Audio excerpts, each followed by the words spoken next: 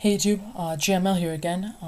Today I'm going to be trying something different. I've been getting a lot of comments on one of my videos for my crossbow, asking how I made it and if I should do a write-up or something. I was thinking to do a write-up I'd have to make an entire new one, and it wasn't expensive. It cost probably $35 with all the parts, but I don't want to make another one right now because it was a lot of work. Not too much work, but I have an idea for another project, and I'm in the making a bunch of more ones. But before I do all my homemades, I draw out my plan for what I'm going to make, and I still have my plan for that. So I was going to show you guys how it worked, and I was a little vague in my video last time I made one describing my crossbow, and it wasn't very great showing how some worked, and I was out of the camera for a lot of it, so hopefully it'll be better this time. Alright, so without further ado, here's the design. Just did it on loose leaf.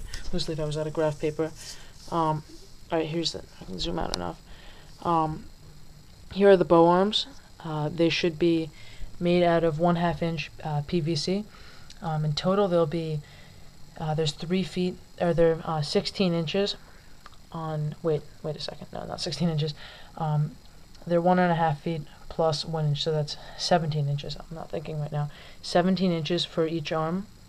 So you can take two 17-inch lengths of 1/2 inch PVC, and you put them in a each 1/2 by 1 inch bushing, and you ram them into a larger 1.5 inch T, and then you push them in there for a sec, and then from the front of the T you will show them this actual bow right now. You will drill a hole big enough for a short length of 1/2 inch PVC to go through, just into far enough until it can get to the body of the blaster. When it's disassembled, you have to measure that. Each T varies in size. Once you have that in, you're going to push these two pieces together as far as they can go, and then you're going to smother the whole thing in hot glue, and then you're going to screw the two pieces in place. After that, you're going to once it's all dry, you move on to the body. I had, I believe, 16 inches of 1 1/2 inch PVC. I used for the plunger rod, I used the 5/16. Wait a second. 3/8. I'm sorry, I'm getting all my measurements wrong. Inch CPVC rod, or PVC rod, and then this was 1/2 inch thin wall PVC, which slides around it pretty nicely. That pretty decent stock behind it. The catch was I got about 6.5 inches of draw, which is pretty good. I noticed I can quickly tighten or loosen the tension of the bow, which is good. Again, back to the catch, standard clothespin trigger. The arms of the bow, they're connected. I used high strength tension Mason's twine. I got it from Home Depot.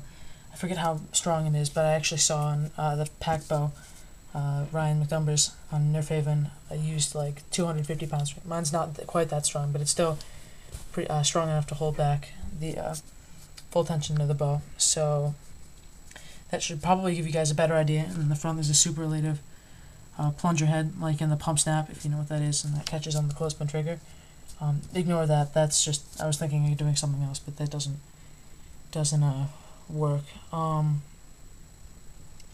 I'm gonna do the honors here. Oh, jeez, I might have messed up. Well, here we go. There was one inaccuracy in the design, and that was that I had the back connecting on a pin, and that was actually, I was misthinking, that was part of another design. It just hooks in on the rope for the twine on the priming rod, so it goes back. And to cock it, the blaster, I missed last time doing that, showing you guys that, but you pull back and you push forwards, and then when you fire it, I can dry fire this, it just fires like that. So I'm going to have the hopper on it. It's quite a fast rate of fire. But alright, I hope that clears up any misconceptions we have about the original video. Got the zoom out design, so you guys, if you need to pause it, you're planning on making this video or making this blaster, I might end up making another one of these and doing a full picture by picture write up like Coop did for his Angel Breach long shot, but that takes a long time. I tried doing that for my newest project. My SD card completely failed and I lost all my pictures, so I'd have to start again, but I just decided against doing that.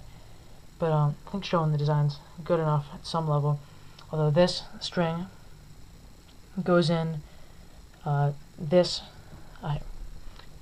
hole in the slot for the plunger rod here will actually just attach around the string, and then it'll pull back, and then when you push the bolt forward, it's primed and ready, and all the face rape or whatever is omitted. So, alright, this concludes the design, I guess.